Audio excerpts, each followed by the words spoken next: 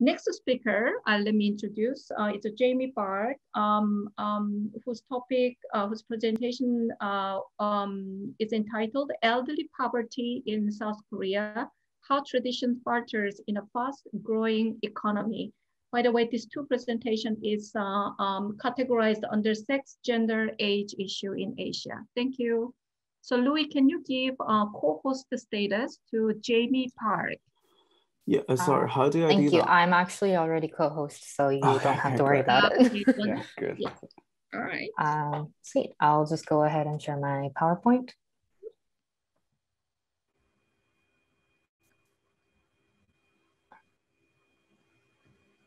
There we go. Can you guys all see my PowerPoint? Yes. Yes. Perfect. Thank you for coming, everyone. My name is Jamie Park, and I'm a student at OCAD University studying criticism and curatorial practice. Today, I'll be discussing elder poverty in South Korea, how tradition falters in a fast-growing economy. So here we have a picture of an elder with a cart loaded filled with cardboard boxes and other types of recyclables, which they later turn it in for money. And this is actually how a lot of elders in South Korea are making their livings day to day. At the end of a full day worth of labor, they make about $4,000 to 5,000 Korean won, which is equivalent to like $3 to $4 Canadian. And it actually barely covers like for their one meal of the day or any kind of other kind of needs that they need throughout the day. And in 2015, it was reported that 2 million elders are living like this in South Korea, making their livings through collecting recyclables and turning it in for money. So to dive deeper, we are going to question what is elder poverty. Elder poverty is a social and fiscal phenomenon where demographics 65 and older are in poverty. And in South Korea, this problem is much more prevalent than in any other OECD nations, as you can see in the chart we have on the side. In South Korea, the elder poverty rate hit 43.8% in 2017, meaning that 1 in 2 elders are in poverty. This is a crucial problem in South Korea because South Korea is already an aged society where 14% of the population are elders, meaning that the country is becoming more and more elder dependent as the days go by. To understand the problem of elder poverty and how South Korea came to have this problem and understand the development of it, we look at 3 different factors, which are income disparity, late development of the pension program, and thirdly, the change in family structure. When looking at income disparity, we look at rapid economic growth in post-war Korea. South Korea came out of war in 1953, and in 1953, they were just completely war-torn country. There were lots of hungry people, starving people, and poor, and people who had their families ripped apart from them in 1953, and that was the situation of South Korea. But in just about 3 decades, South Korea became the 10th largest economy in the world by 1980s. A lot of people call this the miracle of Hana River. This development was all led under Park Chung-hee government, who became president in 1963. His development plan focused heavily on foreign aid and business conglomerates within the country. So he focused and depended on foreign aids like USA and Japan's monetary aid and loans. He also changed the development plan of the economic development plan to export-led economy. So he focused more on transportation, manufacturing, electric power, and exported South Korean labor in the global market for their competitive prices and high competency compared to the rest of the world. The monetary aid and loans financed most of South Korea's exports that between 1953 and 1962, American funds financed 70% of South Korea's imports and accounted for 80% of total fixed capital formation. However, this heavy dependence on USA and Japan's monetary loans and aids and focusing of chaebols, which are business conglomerates in Korea, came to haunt them back later because it created an unstable economic grounding for South Korea. wealth and opportunities were not spread out evenly throughout Korea, and it created great wealth inequality within South Korean classes. To get away from to justify this inequality and to justify the favoritism of chaebols and core elite classes within the country, the government instead focused and enforced Confucian and nationalist ideals, where they put forth the nation's development over individual sacrifices. So the country continued to exploit the working class and working age population and labor in the world, in the global market. And they were actually the leaders of the Miracle of Han in 60s, 70s, and 80s. However, it's ironic because this population that led the Miracle of Han is the population that is now in poverty in South Korea currently in 2020, in 2021, and continuously. And problems of export-led economy, as the country focused purely on export-led economy, many other private sectors like agricultural sector fell behind. In the beginning of 1970, the agricultural sector's contribution to South Korean GDP was 47%. And in just 10 years, it dropped down to 29%. The decline of the agricultural share in GDP happened as fast and as compressed as the speed of the economic development. OECD 1999 states that its average percentage decrease was slightly above 4% per annum during the 1970s and 1980s, and accelerated to 5% in the first half of 1990. However, although the contribution of the agricultural sector's contribution to South Korean GDP continued to decline, through introduction of technology, the agricultural production continued to increase. And technology also took over many parts of the agricultural labor, so the agricultural employment rate also declined.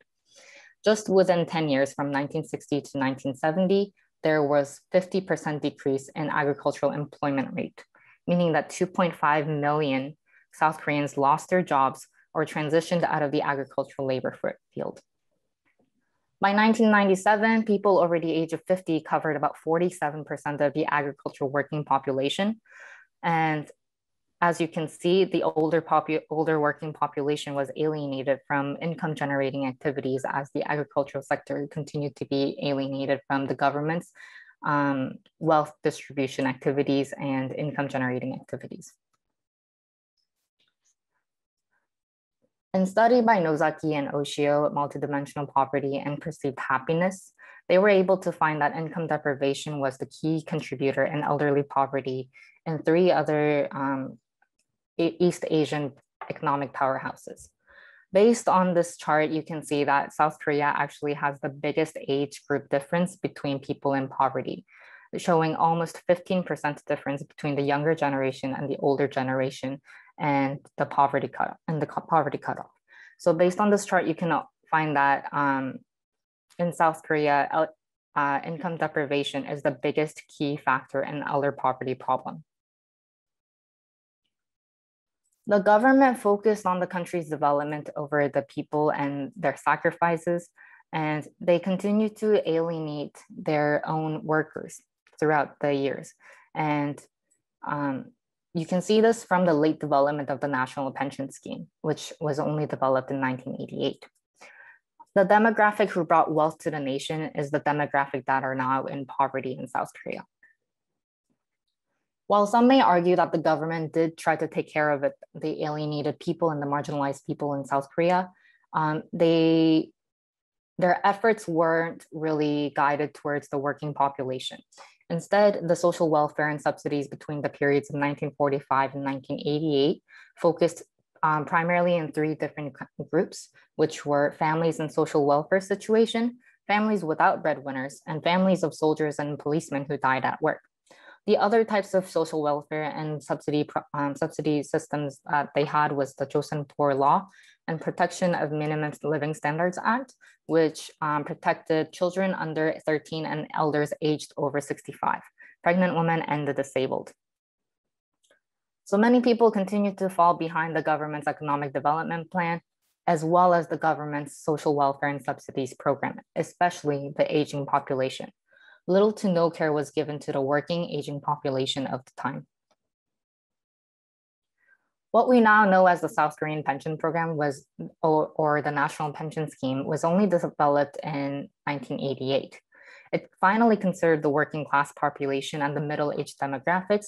However, it was a contributory insurance scheme providing earnings-related benefits. And it was also established way too late for the working population to reap any kinds of benefit in their, once they retired. And at the time of its development or an introduction, the cleavage between economic classes within South Korea was already too great. So the national pension scheme didn't provide any kind of security to the working population or the working class. In 2013, they noted that only 31.9% of the elders benefited from the national pension scheme, which did not help to relieve the elder poverty problem in South Korea at all, since there's still 43.7% of elders that are living in poverty day to day. Another contributory factor we have is the change in family structures. When it comes to the question of who is responsible for taking care of the elders and supporting them, the government pushed responsibilities to their children, emphasizing patriarchal norms, filial piety, and Confucian ideals. So children were in charge of their taking care of their elders through constant cultural enforcement of you have to fulfill your filial piety, you have to take care of your elders, and the government just didn't really take on the responsibility of taking care of the elders in the country. In a standard South Korean family structure, the expected role of the eldest son is to take care of their parents, take care of their elderly parents by living with them, support younger siblings, bring success to the family, and continue the family line. However, with modernization and coming into the 2000s, a lot of things have changed. There were a lot of family structures and a lot of family traditions were left behind. Less and less adult children live with their parents. Many deny the longstanding family traditions, such as the Chesa, which is the yearly ancestral ceremony that South Koreans do to commemorate and celebrate their ancestors and remember them. And there's also the increase in immigration, which directly correlates with the problem of less adult children living with their elderly parents. There's also the increase in elder divorce rate, which is actually contributing to the higher number of females within elder poverty rate in South Korea. As the family structure in South Korea continues to break down, more and more elders are finding themselves in relative poverty. And although there was a drop, and with less and less adult children living with their adult parents, there's actually a drop of from 80% to 60% between the years of 1980 and just 2000. Within just 20 years, there was about 30% drop in elders living with their children. However, the elders are in continual need of their children's support. Financial transfers from non-co-resident children is crucial to the elders' economic well-being. In 1980, private transfers counted for 72% of the total income for people over 60, meaning that a lot of elders just depended on their children's monetary funds and aids, since they were not really participating in the country's economy and doing income generating activities. And in 2003, the private transfers counted for 31% of the total income. So even the adult children's monetary support is continuing to decline as the years go by. Despite the drop in rate, financial transfers are still crucial in relieving elder poverty and income inequality. 26.5% of the elder poverty gap is actually filled by private transfers. So you can see that it is still the children's responsibility to relieve elders' poverty instead of the government's systemic pension program or any kind of support that will relieve them from poverty. The real poverty rate in co-resident elders is actually also much lower, showing that elders are continuing to depend on their children. What South Korea needs to relieve them from elder poverty is a sustainable support system that does not rely on family structures and filial piety. the government needs to develop a better pension scheme, which is preferably not based on a contributory based pension scheme that will not really reap enough benefits for them by the time they retire. And thirdly, the increased elderly participation in society. And we need an elderly oriented organization, and we need to bring them out to the society more so that they can continue to participate in the country's economy as the country becomes more and more elder dependent as we enter an aged society with the decline in birth rate and everything. To reduce elder poverty, we need to look for new ways to support elders in a sustainable way that does not depend on tradition of Confucianism and family roles. And only then can South Korea actually properly adjust to this shift of changing our society to an aged society and resolve the issues following the elder poverty. And thank you.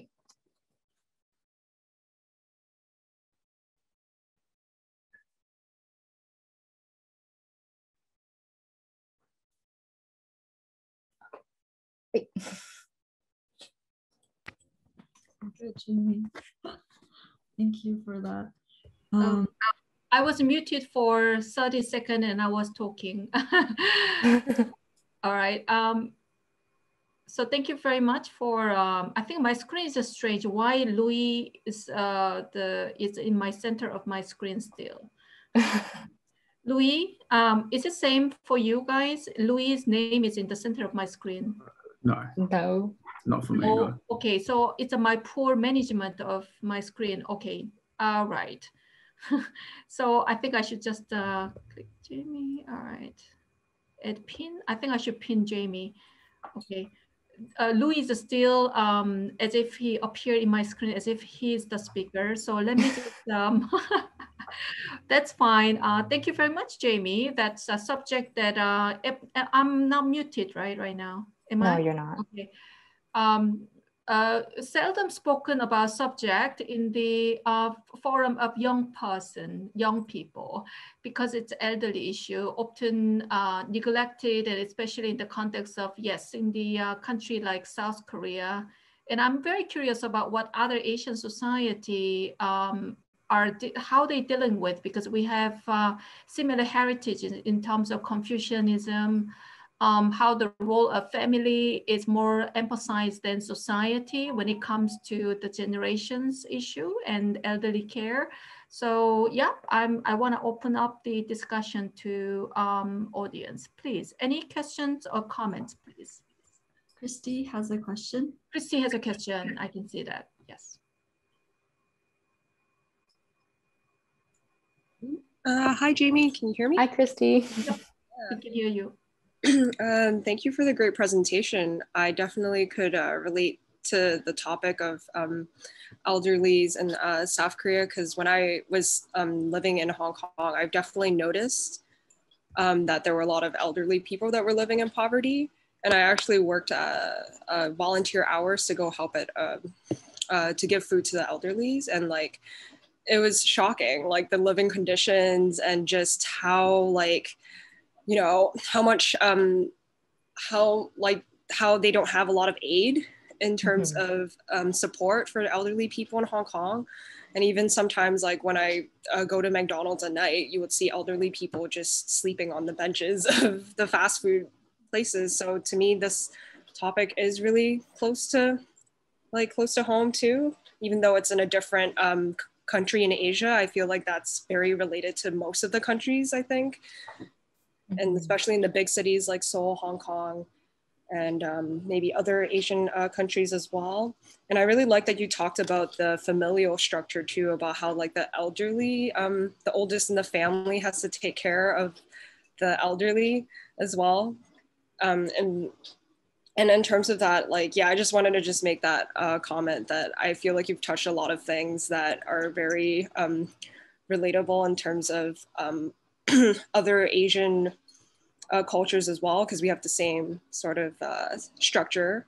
And I think I totally agree with you that that really needs to change because I feel like, and even in my dad's generation, he also had the same issue that like he had to take care of my grandparents, but my dad had no time to take care of them. He had to take care of us and the whole family. So yeah, I don't know whether you want to maybe talk a bit more about the generational like differences between maybe the elderly and like our generation. Yeah, it's really good that you actually brought up the problem of elder poverty in China as well, because it was during my research, I actually couldn't find a lot of information on Chinese poverty, as like the Chinese statistics continue to state that China has completely freed the nation of poverty all throughout together.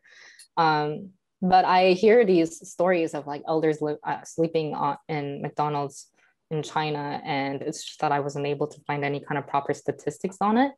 And in terms of generation, I think within Korea, like I talked about the rapid economic growth in South Korea, and it was before that South Korea was going through war, and that's where going through work, they would already have been going through a lot of poverty because of the situation of the war.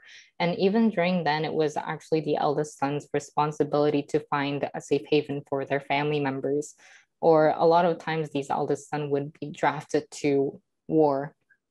And it was actually like the females left behind at home having to take care of their family members and having to make livings for them. And that's when the government actually did try to support these alienated people.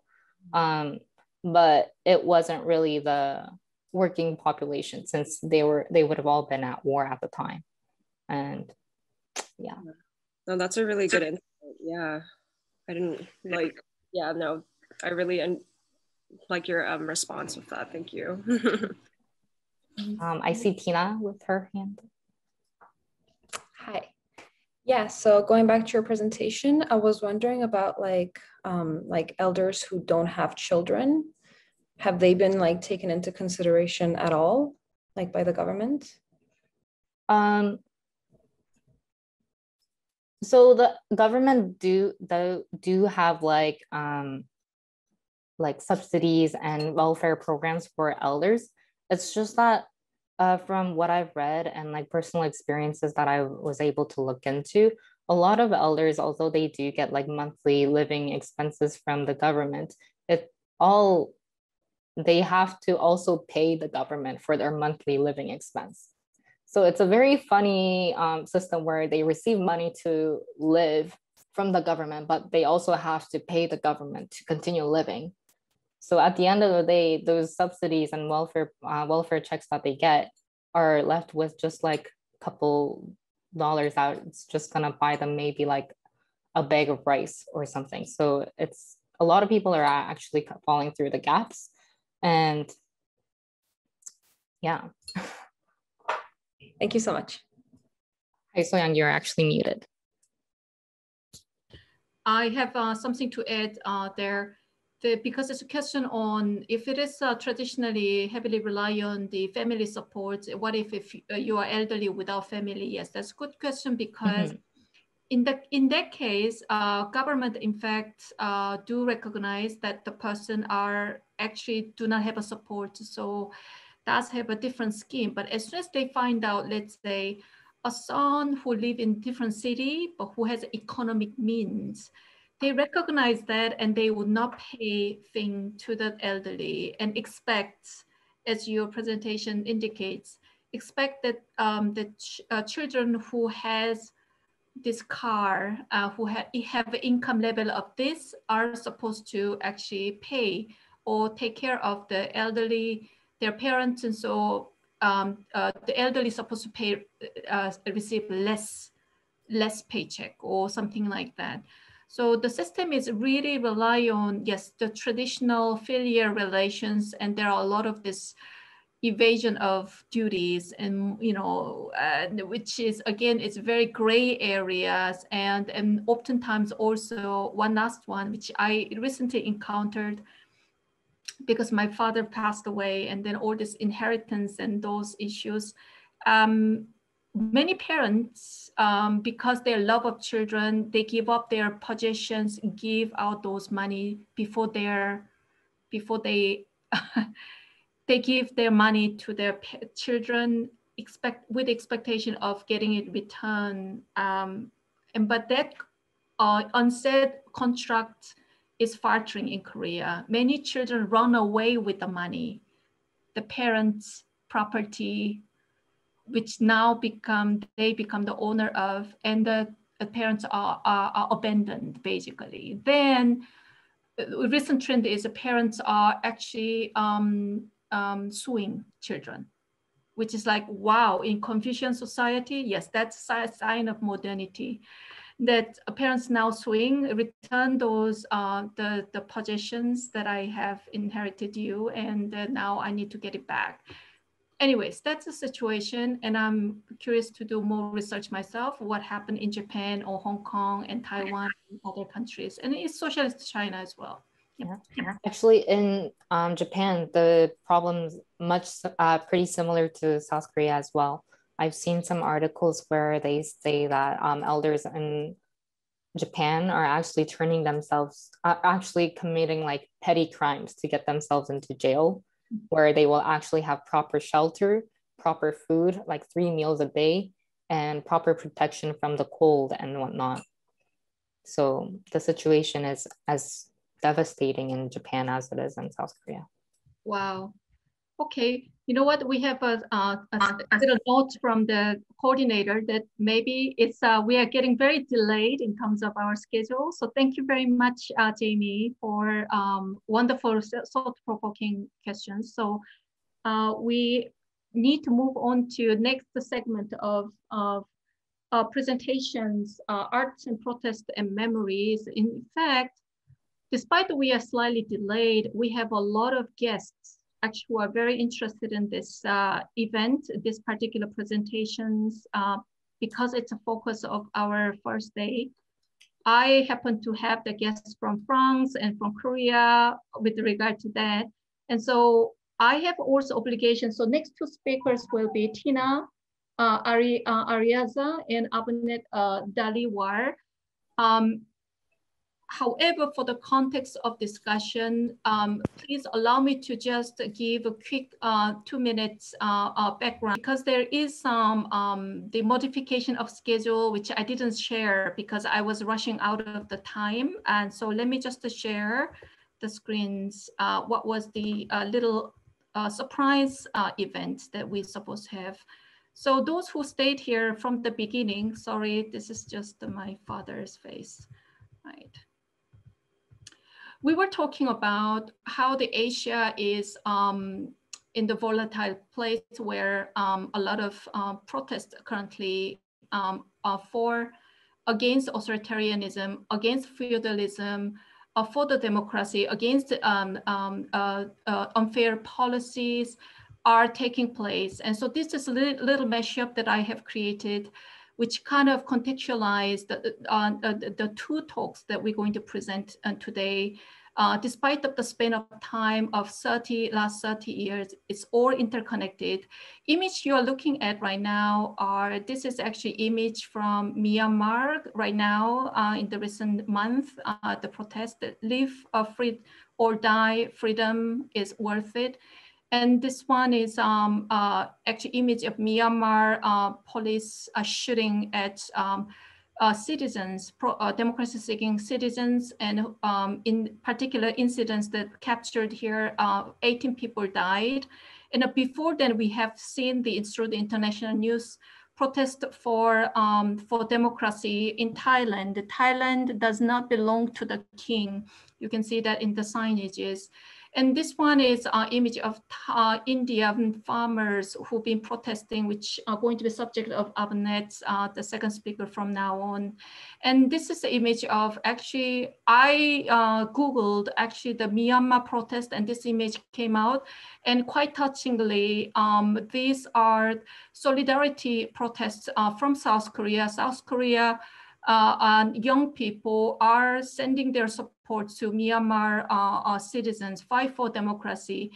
the connection to 1980s, this is the image of 1980 Gwangju uprising or Gwangju massacre, which is very important background of Minjung art that Tina, Arriaza, my students are going to be presenting in a minute, which is a foremost example of art for protest in South Korea in 1980s, which South Korea has become one of the shining example of Asian democracy, bottom-up democratization movement, which is captured through this moment, has been succeeded and democracy tradition has been happening.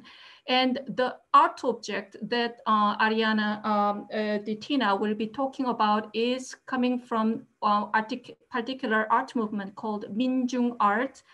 This is like one of exemplary, the woodblock prints, which is also categorized as Minjung arts, are created, circulated during the time when these photojournalistic imageries of police beating people, citizens, the citizens themselves raid the police station and take over the weapons and try to protect the citizens' right against the paratroopers sent by government, which is in fact hauntingly echoed in current event in Myanmar.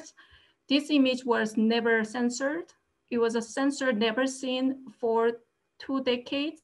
Thus, this art movement, art imageries, Minjung art imageries was to replace what was censored images that only came into the lights after democratization, after 20 years later. So I'm just juxtaposing how all these images and art for protest images are interconnected and has a huge currency right now. Let me give my podium to Tina right now. Let me just stop share. Tina, are you ready to present your work, please? Yep, I'm ready. Okay, so Tina is a drawing and painting student and whose presentation is entitled Minjung Art. I just briefly mentioned Decolonizing Aesthetics in South Korea. Thank you very much, Tina. Okay.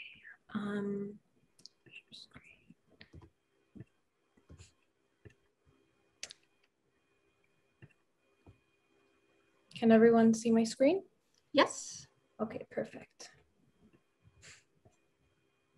Okay, so I'm just gonna introduce myself. Hello, everyone. My name is Tina, and I'm gonna graduate from OCAD soon with a major in drawing and painting and a minor in art history. And my presentation is about the success of Minjung art through its decolonizing aesthetics in South Korea.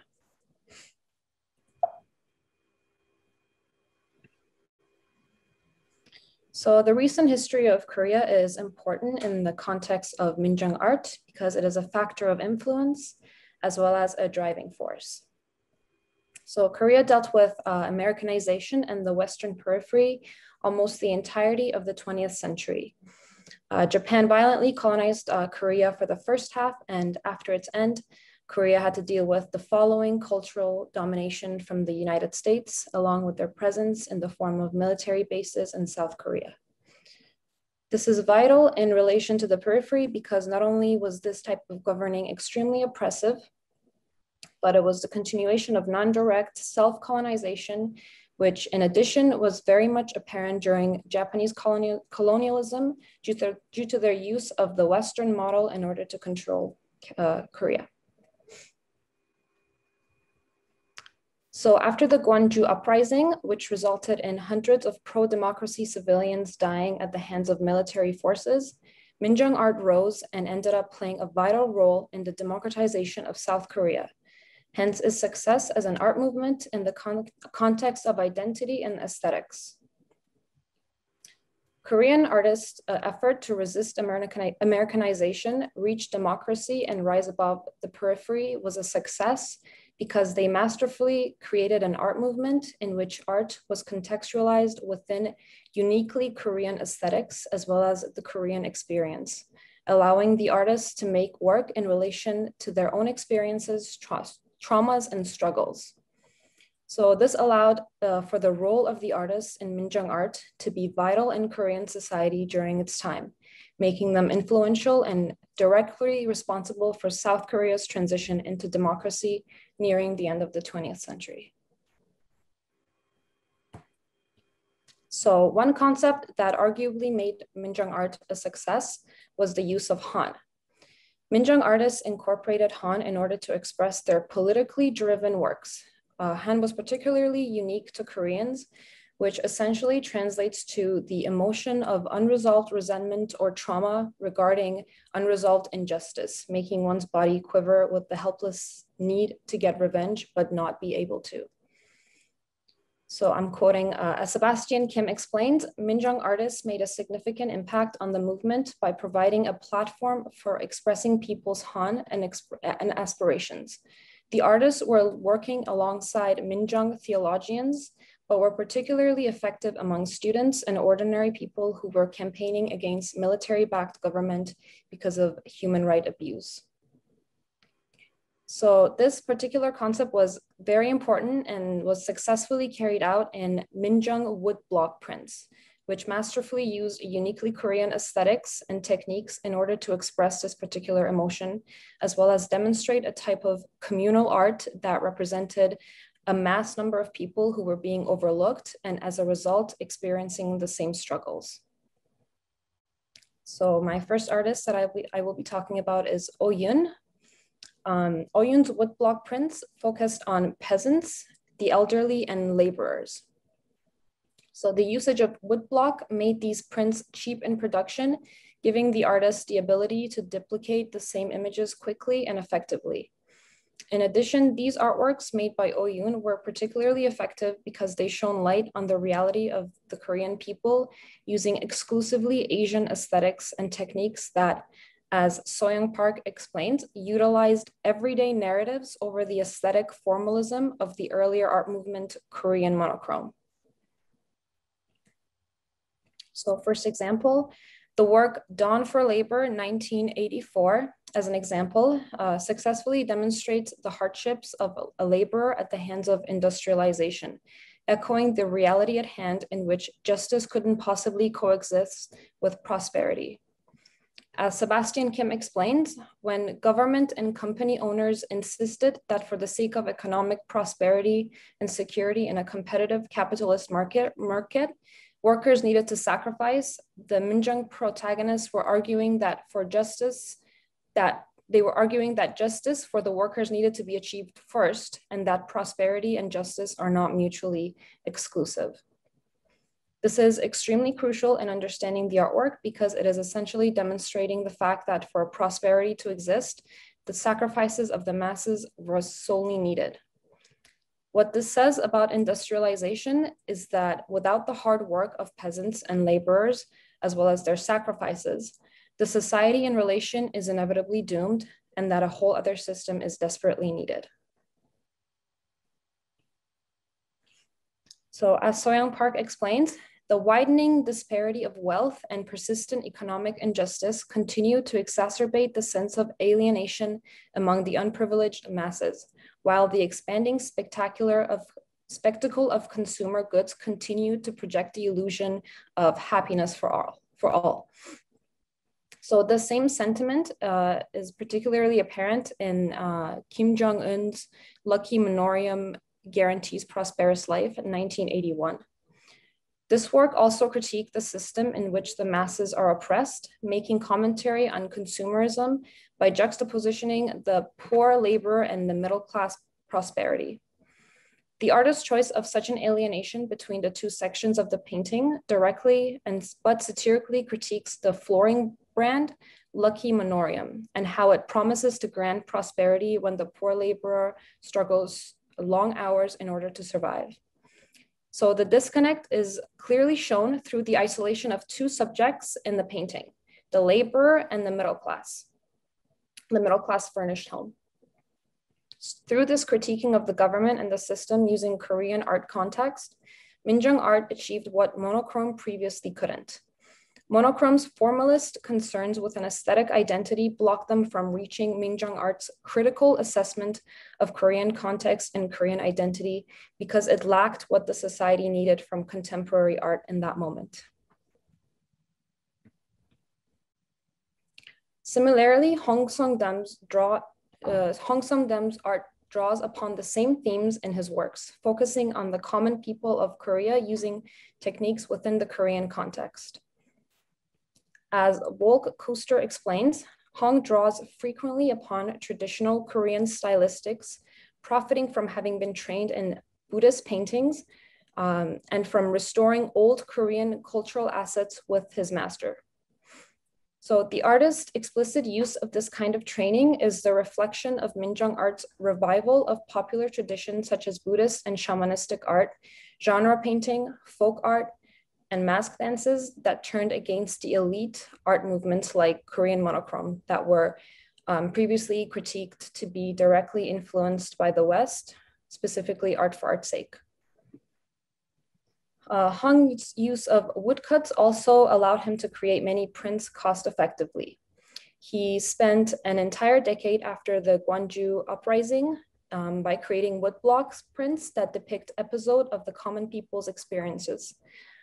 These can be categorized in 3 categories, with the first being political resistance, the second being sketches from everyday life, and the third being cultural religious motives. These prints include highly politicized imagery as well as emotional ones. Collectively, they come together and form an identity that is uniquely Korean contemporary and holds aesthetic value as well as critical value. To begin with, the late laborer Chun Tae-il, 1986, references the activist Chun Tae-il, who set himself on fire in order to protest unfair labor conditions. This was a crucial act of protest and activism and is being depicted through this print effectively. Other prints like Let's Go to the Province Hall, 1988, and Mother, 1982, also reference recent struggles of industrialization, with the first print depicting a street fight between protesters and the police, and the second print capturing the Han experienced by Korean mothers working hard to give their sons better lives. These works are successful in capturing Korea's identity by confronting Korea's recent history that still affects the present. By doing so, the artist is facing the issues head on instead of choosing to hide from them and create a kind of amnesia in which important history, regardless of how painful or shameful, is forgotten and inevitably repeated again.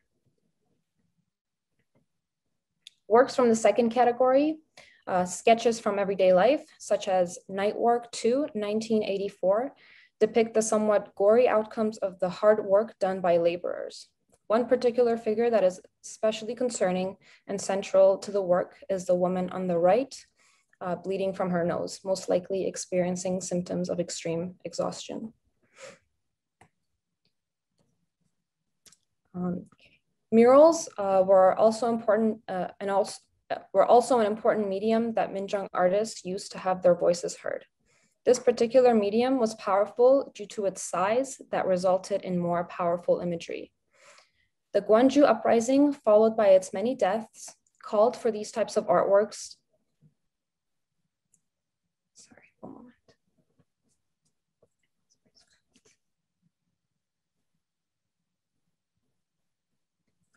So the Gwangju uprising, followed by its many deaths, called for these types of artworks in order to actively resist the government and reach out to the public in communal grievance and uprising. Hwang Sung-dam himself was captured by the police for such works. As Volker Kuster explains, Hong had sent the slides of the mural painting The History of National Liberation Movement of Korea, of which the original had been destroyed by South Korean police, was reconstructed there in its original format by North Korean artists. Hong was tortured and put into solitary confinement.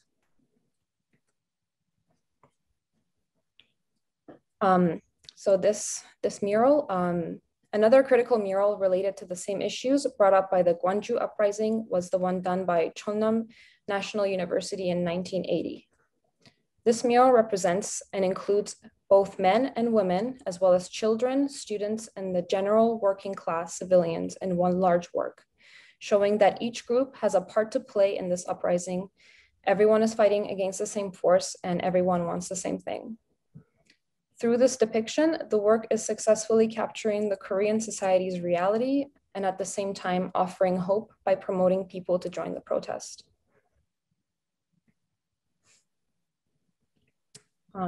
Additionally, people were also suffering from other matters at hand, including the division of the North and South, which resulted in issues like families being separated and only being able to see each other at the border occasionally.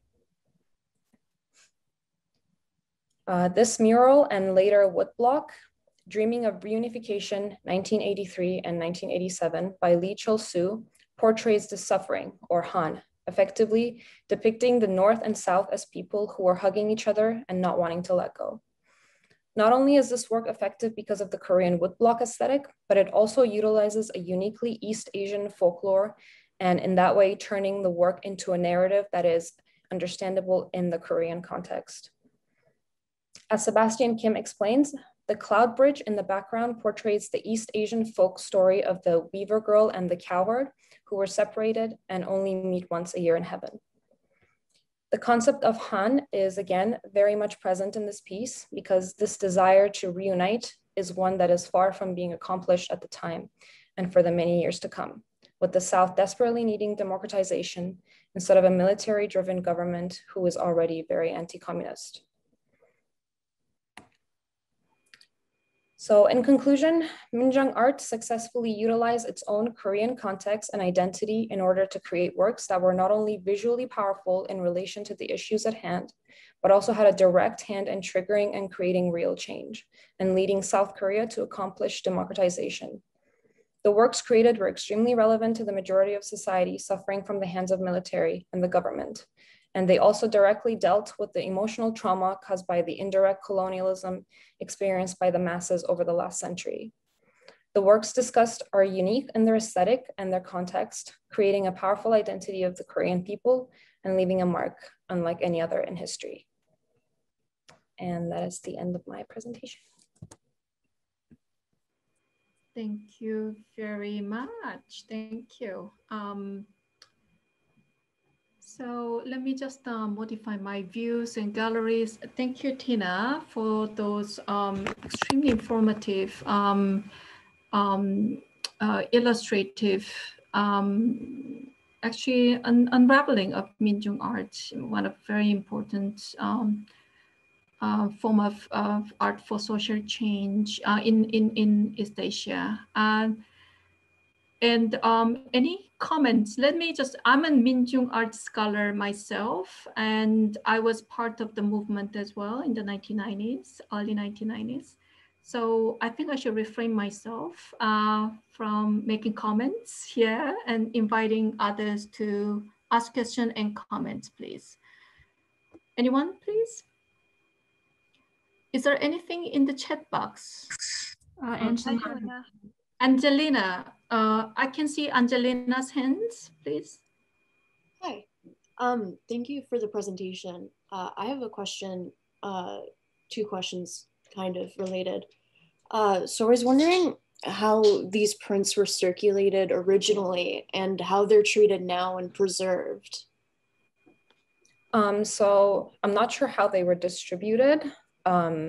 I've actually only known about, oh yeah, go ahead, Soyang, you probably know, yeah, for well, sure. I'm a direct, have a first-hand experience of those things, yes. It was really, it was not an era of internet, as you know, the 1980s, there was no internet, and also mainstream media is heavily censored. So these are actually produced basically hand-delivered and spread around from one city to another, really in bunch. And you send out by mail, basically, like the way the traditional newspaper are delivered to home. And then you should, of course, hide yourself exchanging these things because it's a breach of, yes, the terms of censorship, that you're not supposed to represent image of Gwangju uprising. You're not supposed to represent the figurative image of people who are suffering, and because it's not what authoritarian government like to see. And they found that all these protest artists are, they named as inflammatory, they are subversive, and they are maybe communists in conversation with the North Korea or something like that, all this labeling going on to suppress them. So anyways, that's my little sharing information. But Tina, you can answer second part of question. I forget what the second question was. Was it how it was documented? So it seems, as Soyang said, at first these were circulated in a very secretive way. I wonder if they were circulated with text as well. But I'm wondering how these visual works are preserved, if they have been preserved, and how they are exhibited today in a contemporary context, because they're a very rich part of the history. In regards to Oyun's woodblock prints, I found a book from OCADU's library. Everything is digital now because I can't actually go to the library, but all of his works were actually scanned and in really good quality. So I'm not sure how, maybe they were collected, but all of his work was in that book, and it was explained, like everything was there in very good quality. So I'm not sure like how they were collected. Maybe Soyang, you can, if you have any knowledge of that. Yes, and so in fact, I have missed important announcement. We have a surprise guest from Korea who is directly involved in also Minjung art movement, who can answer all these questions also himself. This is, if you don't mind, I actually, when I could share my screen, I could have shared this one. Let me invite in, and then I think I will briefly introduce him, and then we're gonna have just a surprise conversation in a minute. So there was a revised, so here we are. If you're looking at my screens, here is the surprise guest we have. Dr. Gim Jungi, or he like to call Gim Jungi or Jungi Kim. As you know, the East Asian order of name, surname comes first, and a given name comes after. He's a very good friend of mine, or rather senior, and he's actually chief curator of National Museum of Modern Art and Contemporary Art Korea, the most important organizations, establishment, MMCA. But we were both our comrade or colleague in the Minjung art movement. He was actually someone who was ahead of me and our junior as a young university student. So Jungi is here apparently, and he doesn't necessarily speak English. So I just want to say, invite him to just say hi first, and then he will wait for his turn after presentation of Avneet. Jungi, can you, Jungi 선생님, just say hello, 하실 수 있을게요? I will translate him. And then I will ask the question to Gim Jungi, actually, and see how he answers, okay?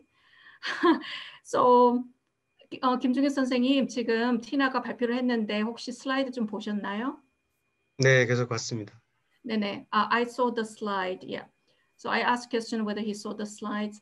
So the question is whether how those images that Tina showing, including Oyun and Ichol-soo, how those are archived and shown to the public, how it is exhibited in Korea, what's the culture, because it's a very rich part of history. This is English, okay? And then I will translate in Korean. 지금 질문이 뭐였냐면요. 저기 오용 그림이랑 뭐 이철수 막 이렇게 민중 아트 그림들이 있잖아요. 그것들이 굉장히 중요한 그 한국의 당연히 딱 보니까 역사임이 틀림없는데 이 그림들이 어떻게 이렇게 아카이브가 되어 있고 어떤 방식으로 아카이브가 되고 그 당시에 굉장히 검열과 탄압을 많이 받았는데 그리고 지금 그게 한국의 미술계에서 어떤 방식으로 익지비션, 전시가 되고 있는지. 그래서 티나가 지금 얘기한 게 자기는 오윤 그림책 그 퍼블리싱이 너무 잘 된 게 있어가지고 그거를 구했다 온라인에서 그렇게 대답을 했고 여기에 대해서 김정기 선생님이 혹시 아카이빙 뭐 이런 부분 우리가 참 잘하긴 했죠. 예, 대답해 주실 게 있으신가요? 이 1994년에 민중미술 15년 전이라고 하는 전시가 MMCA에서 열렸습니다. 그러니까 국가가 공식적으로 민중 아트에 대해서 국가기구에서 대대적인 전시를 연 거죠. 1980년부터 87년까지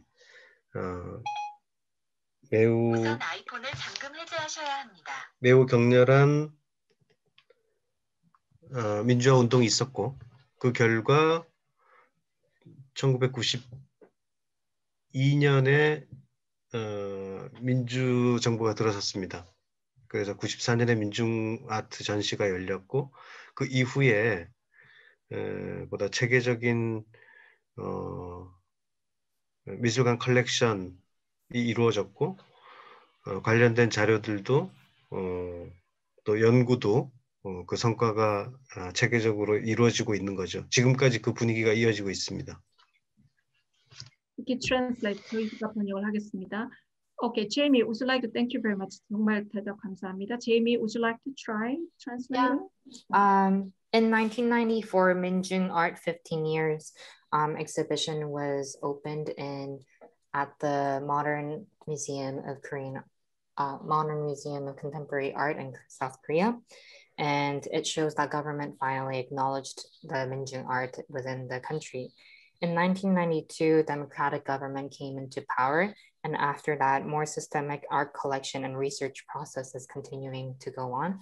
And this kind of thought is continuing its legacy to this day. Yeah, I think very clean, all good translation. 선생님 조금 쉬세요. 저희 이제 문답하고 그다음 발표자 있으니까 괜찮으시죠? 지금 네, 더 기다릴까요? 네, 네, 조금 더 기다려 주십시오. 그럼 이제 민중아트 세션은 끝나는 건가요? 아니요, 민중아트 그 다음에 인도 농민운동 그거 끝나고 나서 선생님 그 인터뷰할 예정이었거든요. 괜찮으세요? 네, 알겠습니다. 네, 30분 이후에요. 예, 자, Tina. Okay, so any questions, please, to Tina, and anything we can support. There are so many experts also who can support as well. Any other questions, please? Very good question, by the way. We have a question from Tim Cho. Yep, Tim, please go ahead. First of all, thank you so much, Tina, and because they were like, just upon looking at Minjung art, it's very emotional. And there's a lot of heaviness to it, and I can almost see the lineage of the spirit of laborers and the working people's protest and push for better treatment. It's like almost like seeing like a lineage of that, seeing the art. I was just wondering, maybe even Soyang could answer this because you've experienced it firsthand.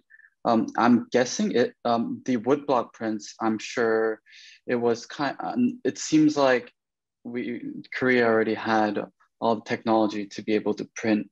I'm guessing the woodblock prints were adopted because it's heavily censored. How are these So was it like a trending or like a popular style to kind of resort to wood blocks? Like, was that the most convenient, or did it have like a significant meaning? Seeing that I could see like almost like continuation of it throughout the whole presentation of the medium. So I was just curious about the medium itself. I wonder, the point of question is whether you see a particular style trend yourself. You see that among the woodblock prints? Yeah, that too. But just the technology and then the I guess the practice itself of using woodblock prints. Mm-hmm. Is that does that reflect the censorship, first of all, because obviously printing was available, and also does it also kind of significant, was the woodblock prints, the process of it significant to the, I don't know, the spirit or the culture of Minjung art?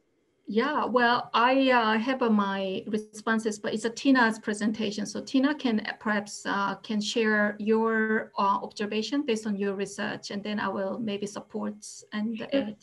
Yeah, so I think it was less about convenience and more about like uniquely Asian, like Korean aesthetics.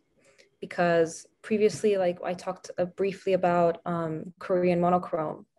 And while it was like the aesthetics were pretty Korean, I would say, they weren't really like, it was very, they were more concerned with like formalism rather than like activism. So I think the woodblock aesthetic was just Minjung artists trying to like look within their own context and their own like identity, like trying to form an identity around their unique like aesthetics. Yeah, that's actually one way of also answering, and I also can add something there. In fact, interestingly speaking, Minjung art movement inspired by restoring Korean aesthetics to be able to come up with a communicative aesthetic with the people, to reconnect the art with the people rather than become something that is only understood in elitist realm, because they want to make a contribution to the democratization movement of the society.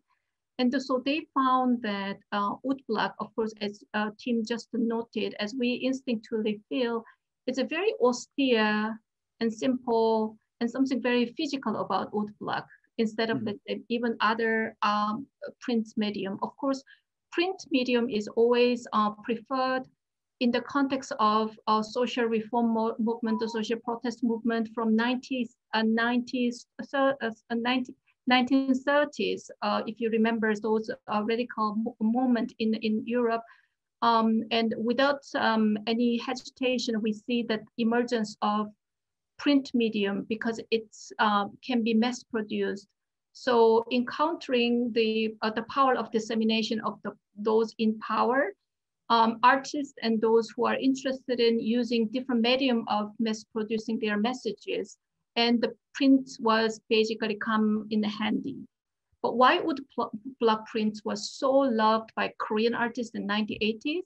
I think there is an aesthetic of labor there, the roughness, and which I think Tina captured as a aesthetic of Koreans, but at the same time, it's an aesthetic of people who doesn't have much means, and also it is like something of a hardship, that the quality of the tactile aesthetic that woodblock evoke, I think contribute to the choice. But at the same time, it also paying homage to the Chinese actually revolutionary print movement as well, interestingly, in 1930s. So a combination of all these three made this particular style very popular, is my interpretation. Thank you so much. That was a really great answer.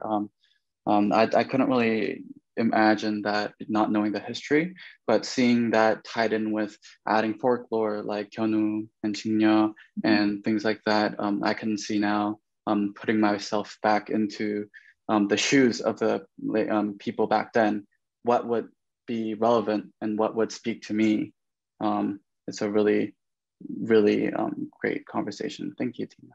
Thank you. And I can see a question from, I have a question, Mel, Mr. Melbeck, and Belek, please, go ahead.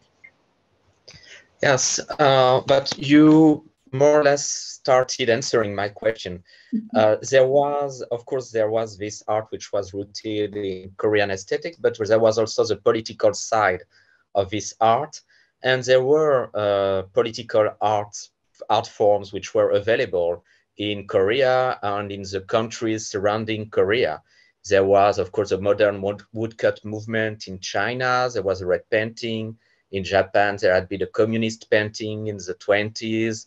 And there had been a contest art in the end of the 40s and the beginning of the 50s. And in Korea itself, there was a communist art in the 20s too, even though there's not much left of it. And there was, of course, a red painting from Northern Korea. So I was wondering how the Minjung artists did they try to connect what they did with all these other political art, and how did they try to do it? Wow, that was actually very expert questions. Tina, can you be able to answer? Is it within the scope of your research? I feel like I'm not equipped to answer such a deep question. So maybe you can go ahead and answer that. Yeah, I can actually support that part of conversation. So, in fact, what is interesting is that Minjung artists try to create new types of socially inspired transnational aesthetic connections with artists and art movement from all around the world, while the elite, the dominant, the establishment of Korean artists, such as, let's say, represented by Monochrome, were particularly interested in aligning themselves with aesthetic model that is popular in, let's say, the Western metropolis establishment within United States or the elite circle of Europe.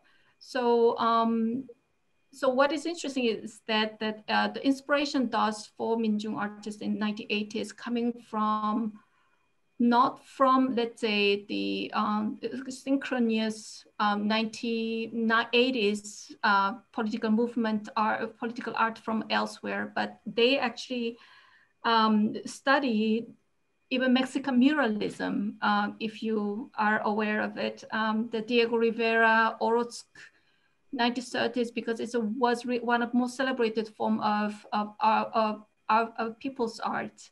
And it also, the Mexican aesthetic does appear to Korean aesthetic quite a bit, because it's very earthy and very humanistic.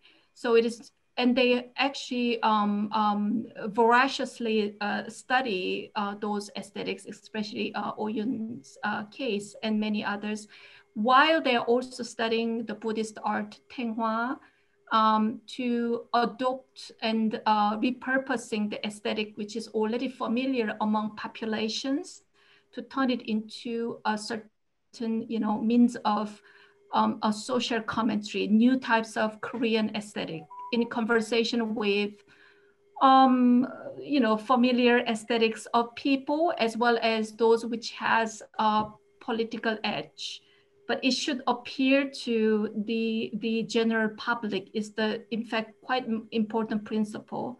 There were some Minjung artists who were practicing very socialist realism inspired type of art, very kind of romantic, heavily socialist figurative art, which was quite, it was practiced, but it wasn't necessarily popular among Korean, among protest community. But who were favored was like Oyun's aesthetic or Im Ok-sang's aesthetic and all that, who actually have quite of vernacular sentiments incorporated into their new subject matters and the way they adopt even the wood blocks or traditional Asian paintings, or even when they use oil, it's just convey certain different Korean adaptations of it.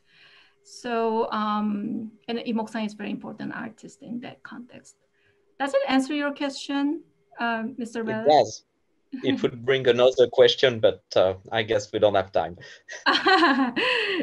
Thank you very much for the question, that probably interesting question. And there is one more question. I know it's getting a little extended. I think a core value of Minjung art, is there any, just a moment, who is the, Maria Gim? Maria, can you just speak out? Or if Han is the emotion of unresolved sentiment, I'm reading it for Tina. Trauma regarding injustice, revenge, how has it been passed down to current generations? What are some ways to bring healing and resolution to these deeply rooted emotions? If any, how can these generations, our generation, I'm part of, respectively facilitate these processes? So it is a question of trauma and Han, how it has a currency in relation to contemporary current Korean population. Is another heavy question. I don't know whether Tina can answer, but Tina can go ahead. And then second question, I will bundle it together. I think the core value of Minjung art is art for people. Now the Minjung art has contributed to democracy for people. What is the new mission for the current era? Two questions. Yeah, so I can just kind of scratch the surface for the first question. I think acknowledgement and kind of like, yeah, acknowledgement is important. And I think trying to like avoid the Asian amnesia, like trying to forget and not really like reconciling with the past. I think to avoid that, yeah, acknowledgement is important, and to be knowledgeable and to just come to terms and like accept the past in order to confront the present or the future. Yeah. If there's anything you can add to that, Soyang. I think that's very good answer for the first one. Yes, so expose of what it is forced to be invisible, made visible is one of important contribution. Yes, this artists have done. It's very important because again, if it is invisible, you can't fight against it. And so trauma is, of course, if you're questioning about the intergenerational things, Korean democratization means that democratization processes itself has been dealing with step by step this unresolved traumas from the beginning of 20th century. So those know, you need to study Korean histories really. It's how the unresolved grievance turned into Han, and how 1980s social movement was the first step to actively intervene into the unresolved, historically accumulated traumas and wounds. So if you study post-1993 Korean politics, especially when the democratic government have hold on power, you will notice that systematically continue the processes of addressing, redeem the people who are wrongly accused of communists, people who are wrongly taken off their properties, people who are wrongly by previous regime and things. They're going step by step. And Korean society, Korea as a country, is continuing that processes until today. And it's a huge subject, and I'm one of the scholars on that, meaning rectification of history is something to address wound and trauma which has not been resolved. So that's the one thing I can add. A lot of my publication is about that. Oh, somebody's a voice? Yeah, it's me. These are really great conversations and I really like it, but I think we should move on to the next presenter. I know. So yeah, those other comments we can actually deal with next round also. Yes. Thank you very much, Tina. It really enriched our conversation. Avneet, are you ready for the? Yeah. Thank you. And so I'll just. Yeah. Go ahead. Can I go ahead? Okay. Host, are you host? Yes, great. Yeah. So Avneet is our next speaker, and who is going to be talking about archiving protest, imagining community, a reading of the Trolley Times, which is dealing with directly what is going on right now in India. Thank you, Soyang, for that introduction. Hi, everyone. Thanks for being here. My name is Avneet Dhaliwal, and I'll be talking to you about a publication that I've been researching called the Trolley Times. It's a grassroots publication that emerged in response to the farmers' protest that's been happening in India for the past 6 months now.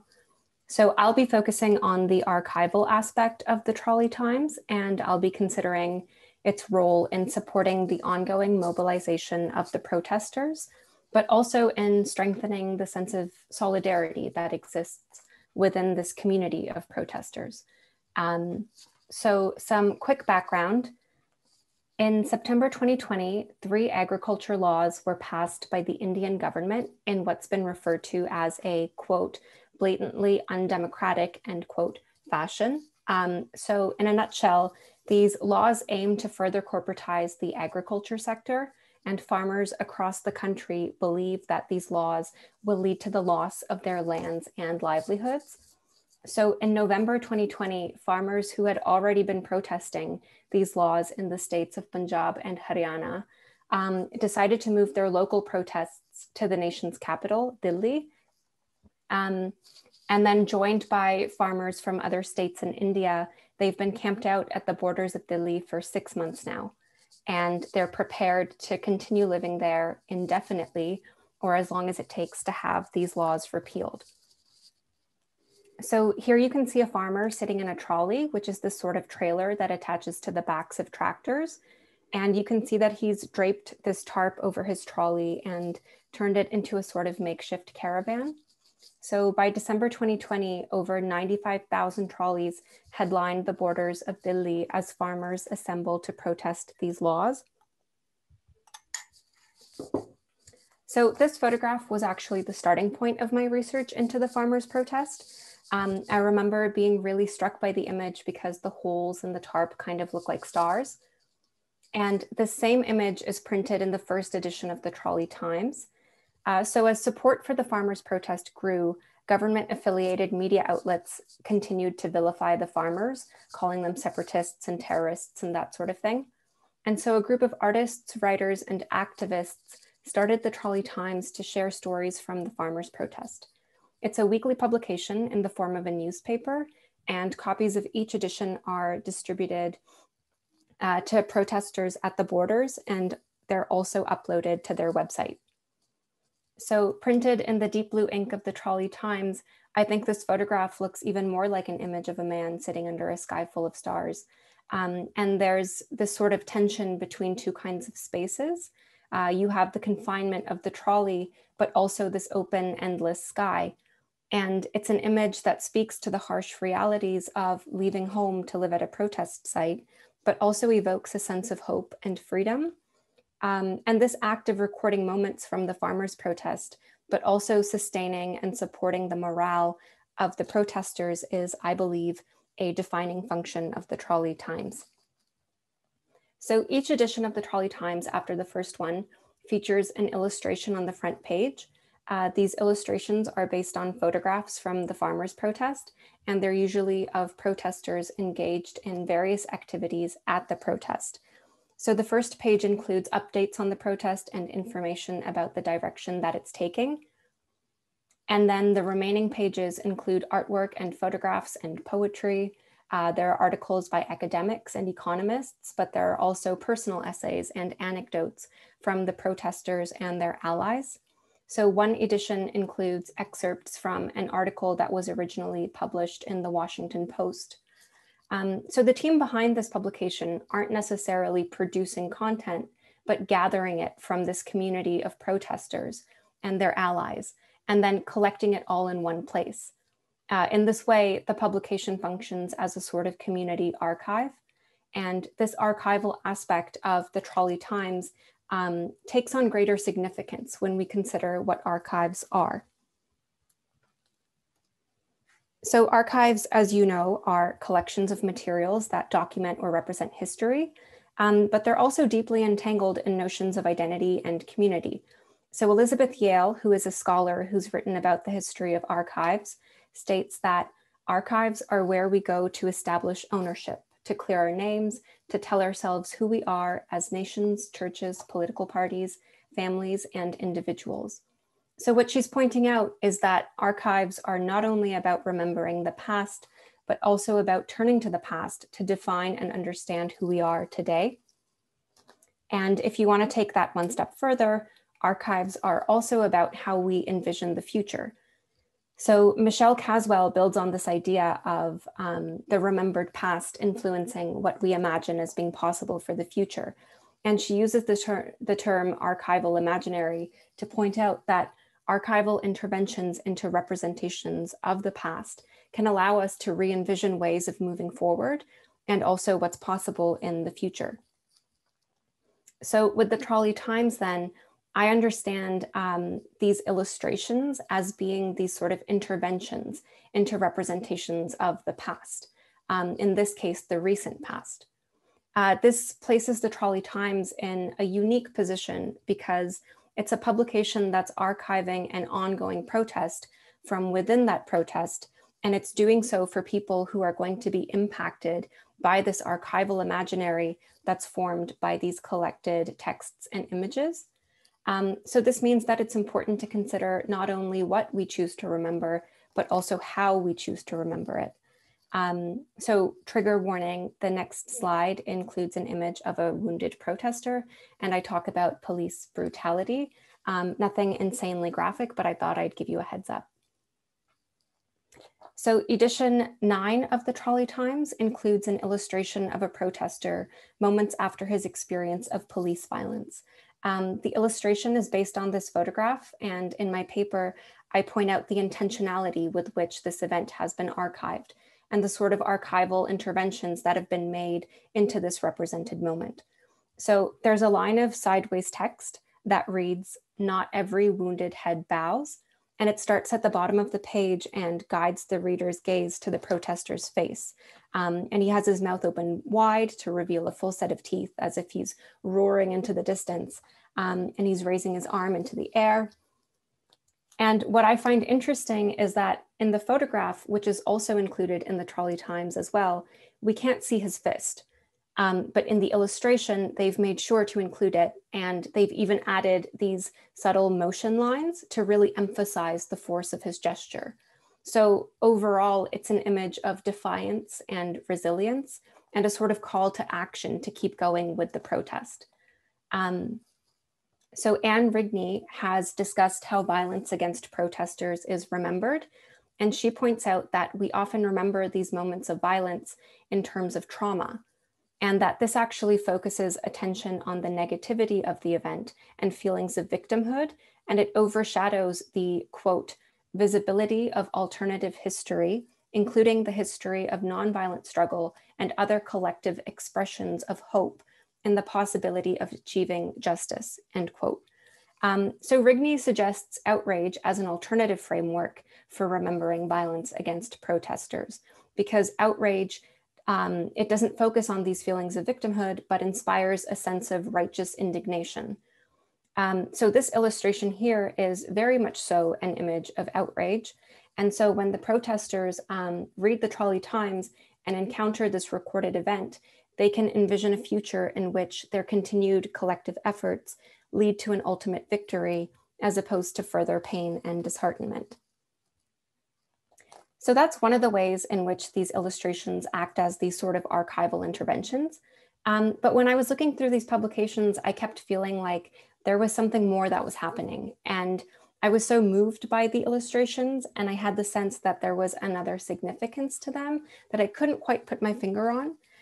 So I've been trying to answer this question of what meaning do these illustrations hold? And two terms come to mind when I think about the illustrations and how they represent this community of protesters. So these terms are imagined community and apne, which is a Punjabi word. So Benedict Anderson uses the term imagined community to talk about the origins of nationalism. And he says that all nations are imagined because members of even the smallest nation will never know most of their fellow members, meet them, or even hear of them. Yet in the minds of each lives the image of their communion. So you might not meet everyone in a nation, but you know that they're out there. So in the Trolley Times, the imagined community of the protesters is reinforced by the photographs of the protesters. So these images here on the screen right now are printed in edition 5 of the Trolley Times, and they show demonstrations that have been led by members of the Indian diaspora in various countries around the world in support of the farmers' protest. So by archiving these images in the Trolley Times, the publication is reinforcing the imagined community of the protesters as a transnational one.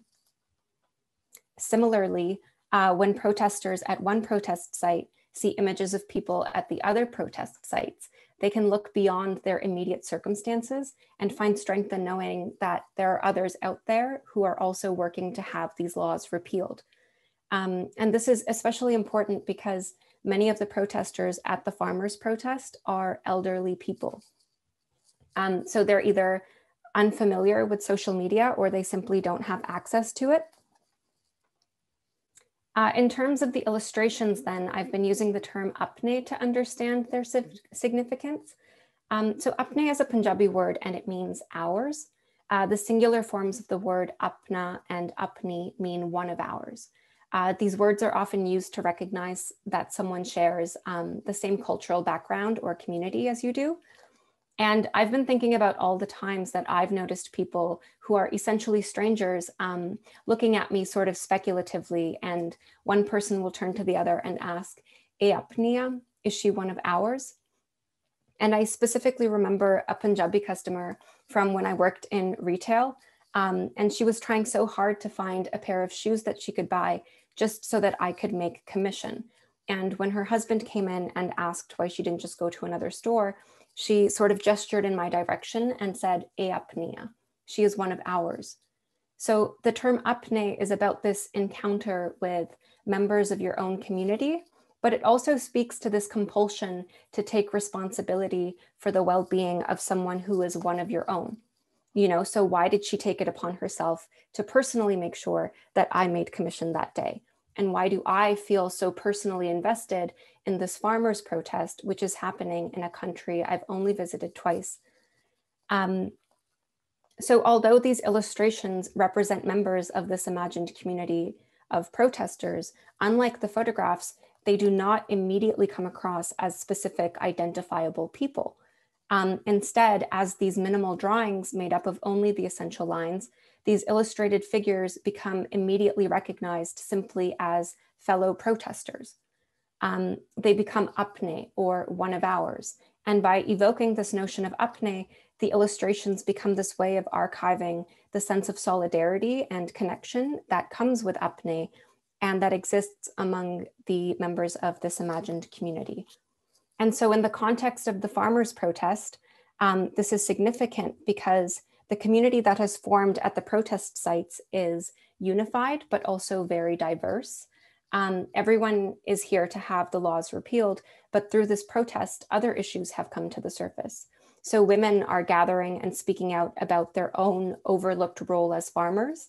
Farm laborers are engaging in discussions with farmers about their own difficulties with low wages and that sort of thing. And people of certain castes are speaking out against caste discrimination and pointing out that their caste makes them vulnerable to police violence and that sort of thing in a way that's different from other protesters. And so you have this community that maintains solidarity while also recognizing intersectionality. And by archiving the stories of this diverse community within the framework of apne, the Trolley Times allows readers to envision a future built on solidarity and social justice. And I think the archival imaginary of the Trolley Times can be best summed up in this quote from the publication itself, in which a protester noted that the farmers' protest is an inspiration for India's future, where people from different ideologies and backgrounds can come together and work for the collective benefit of all.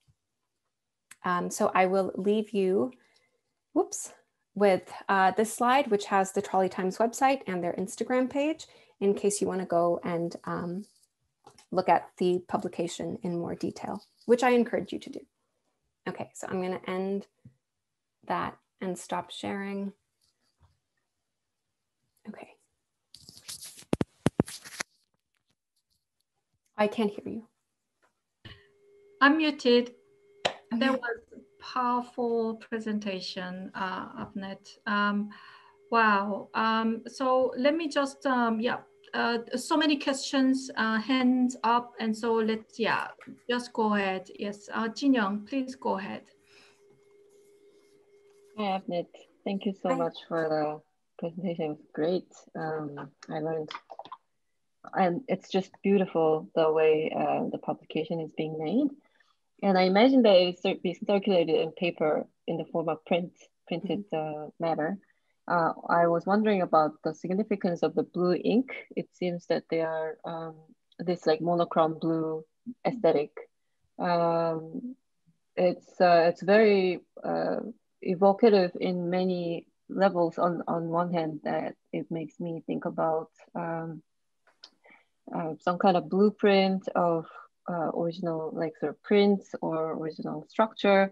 I don't know, I just wanted to know more about why they utilize blue as a color for their symbol? That's such a good question. And as far as I know, there's no specific like symbolic reason or anything for using blue. I think it's monochrome because that's efficient and cost effective. And the blue, I guess, is more visually interesting than just a black and white newspaper. So if I were to guess at why they chose blue, I think it would just, like you said, to create this sort of identifiable aesthetic that people can recognize that, oh, that's the Trolley Times. But other than that, there's no like specific reason for choosing blue. It's an interesting choice of color. I totally agree. It's very calming. It has a very calming effect while we see it, rather than having this sort of like typical identification with activism being so aggressive and aggressive. So thank you so much. That's such an interesting observation, because that's something that hadn't even crossed my mind. But now that you've brought it up, I think, especially with the calming effect, as opposed to like the rigor of activism, this publication is meant primarily for the protesters themselves, so that they can see their own stories reflected back at them, especially because there's so much media vilification. And so it makes sense for them to use a color that wouldn't be so like intense and in your face, because these people are already, you know, dealing with so much at these protest sites. So yeah, thank you for that. I just want to echo also, unless there's somebody else has hands, or I can't see any hands. Can I just go ahead? Yeah, comments? So I think that echoes that question on the color and overall tone is very inviting than intimidating or overly heavy-handed. And you mentioned also about you find that illustration so endearing, or you use the different terms, and that you couldn't quite put your finger on why you like it so much. And I kind of completely connected to that feeling, because I also noticed that the overall monochrome tone and also the illustration being, it is sort of aesthetic actually. It's a people's aesthetic, interestingly, that in fact, we just were having this conversation in relation to 1980s in South Korea. That is actually, I feel like love of community, in that, in terms of sentiment, it's not protest, but it's like love and community. Let's be together until the end. Yeah, we're not going home. Let's be connected. So that kind of sentiment is conveyed through, interestingly, the layouts and design, and whoever does this design this alternative media, right, to counter the lack of coverages. Of course, there must be a lot of censorship going on in Indian context right now. And so I think those all interestingly contributed to that. And I also want to comment on, you know, your discussion on how not only the law issue, the law has been like so marginalizing the farmers, etc. But while this people are out there to protest that issues, at the same time enacted a lot of other issues of injustice and voices, caste system, women's rights, and everything kind of come in. So I have witnessed the exactly same types of community of protest voices emerges like in the 1980s, and that legacy carries on in Korea. So could not be dealt with that directly in the 80s, but one by one, all the voices which emerged at the time dealt by different groups, and different emergent groups deal with it in the long span of time. And so I'm just have a goosebump whenever I heard a little bit of teaser of your presentation before, but how history repeats.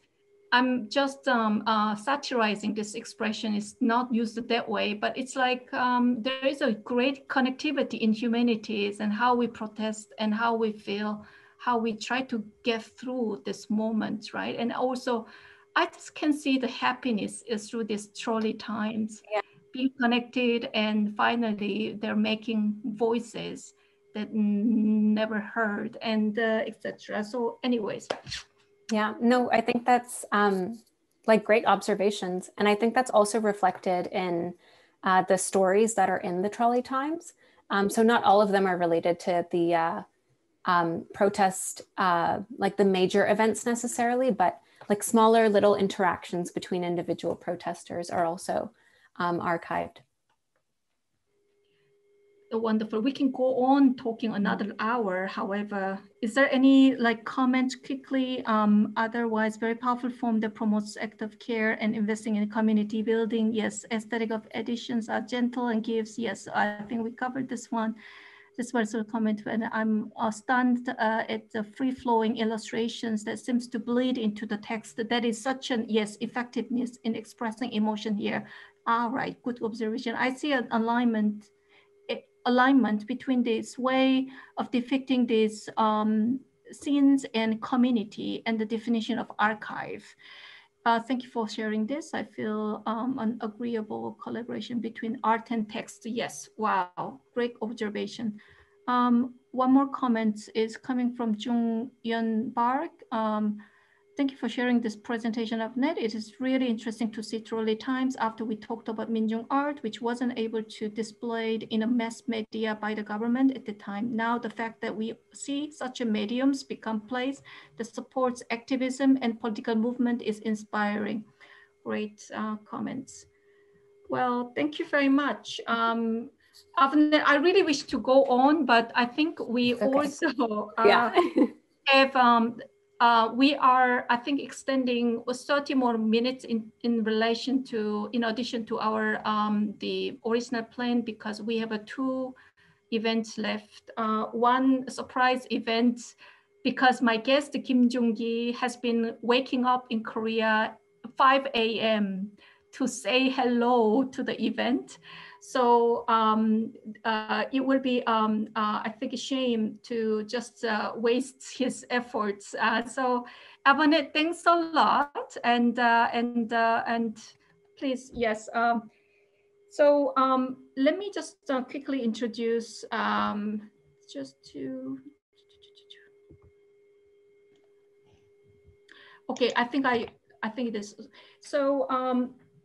So this will be a translation of my surprise guest, because he is the one of the biggest figure in Korea and all parts in Asia in terms of representation of art and protests.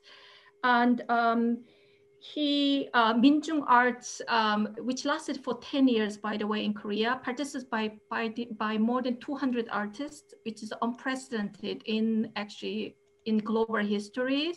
And Gim Jungi is one of the second generation curator who actively organized protest art movement and done the solidarity movement in the villages. And he has the 20 years or 30 years of commitment to this art for social change. So he is one of the biggest figure in Korea when it comes to this subject. And it happened to be my senior and direct mentor and inspiration for me. And so, and then at the same time, he has been the curator of many different cities cities museums. Busan City Museum, Jeju City Museum, Daejeon City Museum. He was a chief curator of those important establishments. So he's someone who switched between the street, the place of alternative art movement, and also establishment. So we're gonna have that question to him as well. Jamie, are you translating this to Gim Jungi? Yeah, you should be simultaneous translating that too, yeah. So, so today the form that we're going to have a brief invitations, and it's going to be 10 minutes conversations on he wanna just supports that we are discussing the Minjung art and also Trolley Times, very important gestures by the artists and artist communities.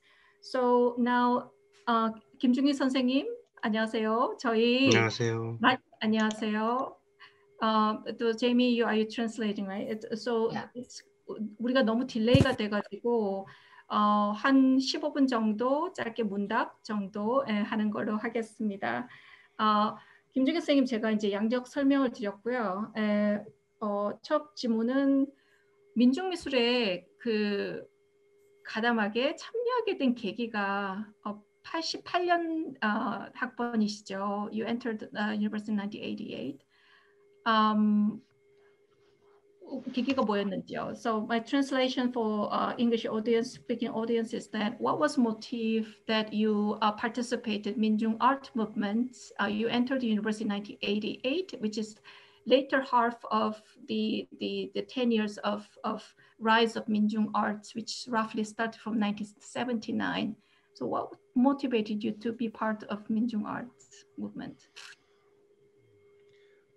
제가 민중미술의 그 당사자라고 하기보다는 2세대면 1990년대에 벌어진 그 이후에 민중미술 2세대 작가들과 함께 민중미술의 패러다임 전환, 패러다임 시프트를 위해서 큐레이터로서, 연구자로서 함께 왔고, 그런 맥락에서 저는 조금 있다가 저에게 한 10분 정도 시간을 주신다면 민중미술 이후에 소셜 아트에 대해서 좀 소개할 수 있는 시간을 가졌으면 좋겠습니다.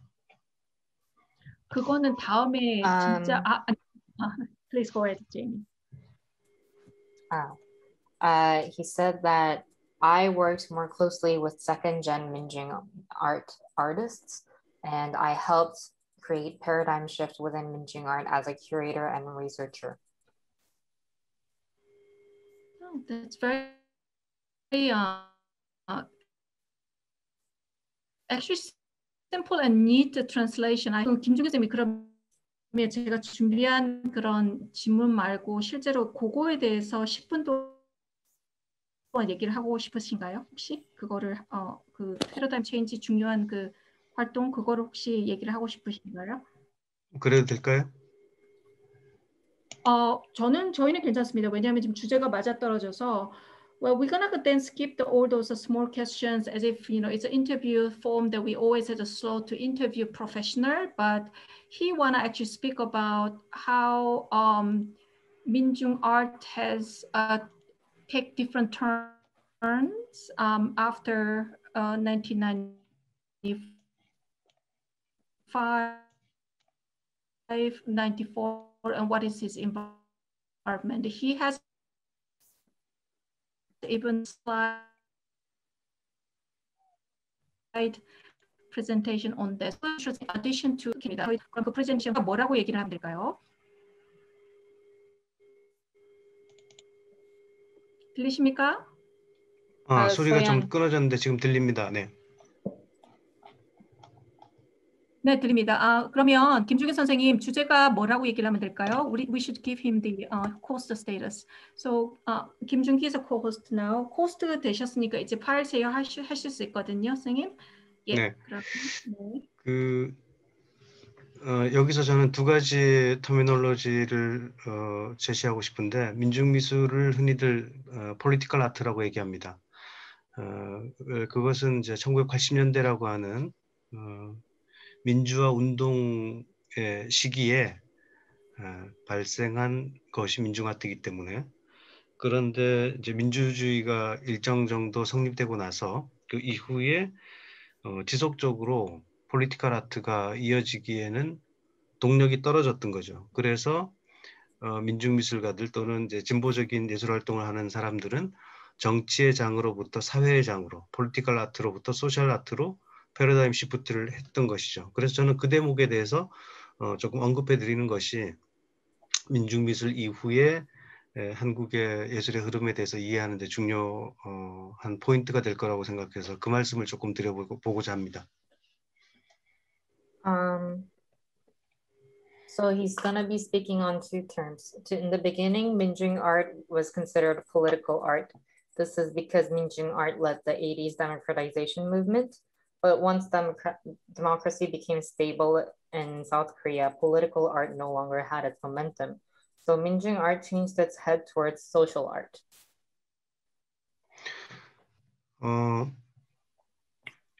왜냐하면 민중미술이 끝나고 나서도 민중미술의 당사자들은 지금까지도 왕성하게 현역 작가로 한국미술계의 중요한 아티스트로 활동을 하고 있어요. 그래서 그 사람들이 80년대 이후에 어떻게 전환해 왔는지에 대해서 주목해 볼 필요가 있다고 생각합니다. Minjung artists continue to grow and act as important figures in Korean art society, and it is important to note and understand what they are doing after the democratization and how they grew to be, how they fit in with society as the time moved on. 여전히 한국은 분단 국가죠. 그래서 분단을 극복하고 평화를 이루는 것이 한국 미술가들에게 아주 중요한 과제로 남아 있습니다. Korea is still split between two countries, and it is a big concern of artists to figure out how to mend this separation between the two countries. 그러니까 여러분들이 생각하기에 한국은 경제적으로 번영을 이루고 코로나도 잘 커버하고 있고 이렇게 보이지만 한국 사회에 근본적으로 깔려 있는 트라우마는 여전히 분단 국가라고 하는 그 분단으로부터 나오는 이념적인 편향성, 장애 이런 것들이 여전히 존재하거든요. 그런 것들을 어떻게 넘어설 것인가가 예술가들에게, 예술가뿐만 아니고 한국 사람들 모두에게 아주 중요한 문제입니다. 아까 박 교수님이 한이라고 말씀하신 그 대목은 근본적으로 20세기의 한은 식민지와 분단 이 두 가지로부터 나오는 것이죠. Korea on the facade is wealthy and prosperous, as you can see in many different examples, such as how well Korea fought off COVID in the recent example. Korea's trauma comes from separation, and how to overcome this separation and distance is the prime problem of artists and people in Korea to tackle. Han, as Soyang has mentioned, comes from this trauma of separation. Two things. Not only national division, but also colonization. Oh, and colonization. Right. Oh, you understood. Okay, he understands English. All right. So the Han comes from trauma comes from basically he make it to concept colonization, experience of being colonized once, and continue to deal with the legacy and also division of country is still remaining issues in Korea. And then the current artists who are interested in dealing with trauma in Han is continue to tackle that issues and the legacy of it. Yeah. 그래서 민중 아트의 정치적 미술, 폴리티컬 아트로부터 이후 지속적으로 사회적 의제들을 다루는 소셜 아트로 전환해왔다. 그리고 21세기에 그런 소셜 아트의 흐름들이 나타나고 있다는 것을 강조하고 싶습니다. So from political art, it changed towards social art. And in 21st century, social art is the new paradigm for Minjung art, and that's what the artists are now focusing on.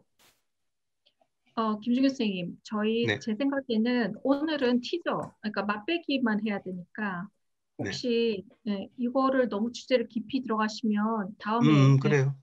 네. 왜냐면 근데 방금 말씀하신 게 대답이 됐어요. 학생 중에 하나가 질문이 그게 있었거든요. 근데 we didn't answer. 오케이. 자, 그러면 예정된 질문이 몇 개 있었죠. 그것에 대해서 빠르게 질문 주시고 답하는 걸로 하죠. 네, 그렇게 하겠습니다. So yeah, because he entering into a very important territory that in fact partially answered question to one of questions we didn't answer and moved on to the next speaker. So I asked him to give a presentation on them properly in the future because today was just a teaser of his activities. And so I get the questions because it's meant to be interview style. And so my second question I have had was, what was your most memorable activist arts related, activist and arts practices? He has a numerous involvement in different events and issues. And so 가장 기억에 남는 행동주의 미술 혹시 관련되신 것들 한국에서 어떤 게 기억나시는지 가장. 역시 저는 80년대가 아닌 21세기 2003년도부터 벌어진 대추리에서 벌어진 미군 기지 확장, 미군 기지 확장에 대해서 저항하는 1,000명의 아티스트들이 함께 그 미군 기지 확장을 반대하는 대추리라고 하는 작은 마을에서 벌어진 평화예술 운동. 네. 그 장에 참가해서 아티스트들과 함께 활동하고 또 아카이브 그것에 대해서 기록하고 했던 것이 저로서는 가장 큰 기억에 남습니다. 지금 캠프 험프리스라고 하는 미국 이외에 미국 바깥에 존재하는 가장 큰 미군 기지가 한국에 있습니다. 새로 지어졌습니다. 그 미군 기지는 사실은 동북아시아에서 중국을 견제하는 가장 강력한 베이스 캠프가 되어 있고 그것을 만드는 과정에서 벨리지 피플 마을 사람들이 평화를 지키기 위해서 평화 운동을 했고 거기에 아티스트들이 함께 평화예술 운동을 했던 것 그것이 가장 큰 기억에 남는 일입니다. 감사합니다. Can you translate? Yeah, Jamie. Yeah. Yeah. The most memorable one for me is an artwork from 21st century. In 2003, in Daechuri, a small town in South Korea, there was American military base expansion agenda set by the government, and 1,000 people gathered together to protest against this in peaceful art movement. He took part of it as an archivist and archived the peaceful art movement, and he mentioned Camp Humphreys, which is the biggest and most powerful military base in Asia, and 1,000 people gathered to save their town from this expansion of the base. Let me just make a little correction there. Thank you, very good. But 1,000 artists is a shocking news. 1,000 artists for 얼마나 몇 년 동안 했죠, 선생님? 그거? 5 years. For 5 years, 1,000 artists went to show the solidarity, make a mural, stay there, create a museum, archiving the, and confront protest with the farmers. That's, yes, it's a remarkably unprecedented action, which still, it can take place in Korea. That's a very unique thing about Korea. Yeah, 1,000 artists participated for a period of 5 years. So he was directly involved in that, and he's a big on archive. So the publication is available. I have in my archive, my bookshelf. Also, the YouTube video is uploaded, and I translated that from Korean to English. If you type Daechuri, there is a slightly bad resolution documentary film is uploaded there.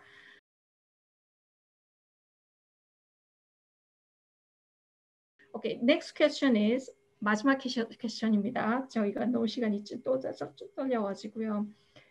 두 개요. 현장과 제대로 오가시는 활동을 계속 하셨잖아요. 근데 거기에 가능성과 한계에 대해서 짤막하게 얘기해 줄 수 있는지. 예. So my question is, you are actually known for shifting, moving between the establishment as actually gallery curator in the government-funded establishment, and also those field of struggle. And I've been always admiring how come somebody not just stuck in one place, but just moving freely. He does it very bravely, and he's just known for it. And what is the possibility and limit of each of the practices? Okay, before that, I uploaded the YouTube link, which is translated by Soyang. So you can confirm it on the YouTube video clip. So after that, I would like to introduce, we call it 현장, and then in Latin language, art in situ art. So in Korea, there are so many political events. Until now, North and South is very nervous political situation. So, for example, as a chief curator in MMCA, National Museum, so I would like to invite a piece art project, for example, DMG Art Museum. But these days, I gave up that piece art project because even though I am the chief creator, but until now, the creators or director is not good at piece art movement. So, so I have to be late to fix that kinds of ancient art in National Museum. 그래서 현장 미술 또 액티비스트 아트를 주류 미술에서 실천하는 것은 여전히 한계가 있다라고 생각을 합니다. 그리고 그것은 이 미술사 또 미술관이라고 하는 제도 그 속에서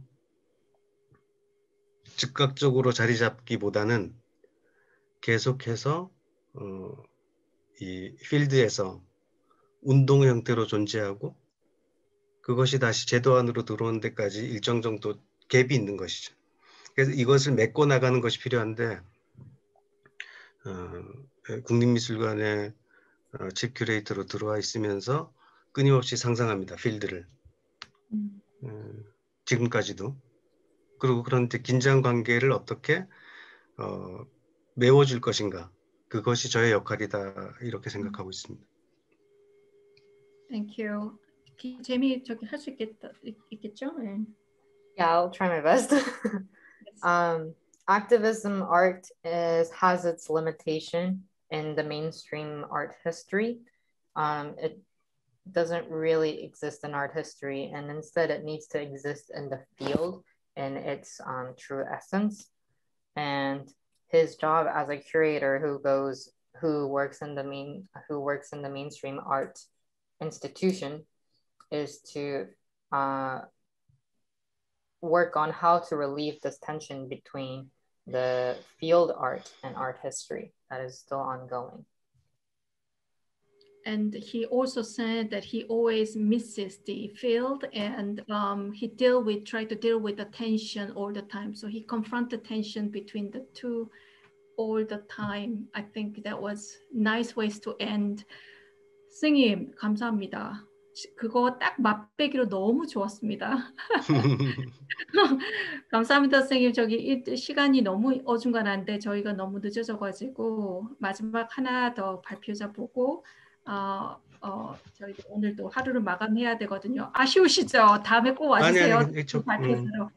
너무 감사합니다. Thank you very much for joining us. You are very, very honorable surprise guest. Thank you. 감사합니다. 예. Bye. Bye. Okay, so let's move on to the next presenter. Last presenter, Max Chu. Max, are you ready? So we don't see Max in the participant slots. Oh, really? I think Max is well, you know what? If Max is determined because it was outside of the time, right? It was 6:15, so maybe she. Where's the Max? So we don't have a Max here, right? So that actually make us to. You know what? I was going to make a suggestion. If possible, we can move Max's presentation tomorrow because. Tomorrow we have one more day, and then tomorrow we have a shorter number of presenters. And so I think it will be perfect fit. But while I'm saying that, Max maybe joined from bathroom, no? Max? Max is not here? So Jamie, Jessica, and I noticed that Max wasn't here, I think an hour ago. So it would be best to move them. Let's do that. Yeah. Okay, so let's do that. The time is up and after. So Thank you very much for those who actually remained to stay and join the forum. And it was a very rich and long day and with lots of conversation and discussions. So hope to see you tomorrow, and where we have a amazing, again, the presenters and Professor Imoni Man will be opening with Lillian the sessions, and be ready to be inspired and participate in conversation. Thank you very much, and I will see you tomorrow. Can I say bye? Thank you. Bye, thanks a lot. And those, the coordinator, let's meet in the coordinators' rooms to quickly wrap up. And the presenters, thanks a lot for today, and I will see you tomorrow. We're gonna have a different maybe party online, but maybe not today because we have one more day. So thank you very much, Angelina, Jessie, and everyone who remained to say thank you. Thank you, everyone. Yeah, thank you, thank you. Thank you everyone for joining from different time zone, and everyone, I will contact you later, thanks.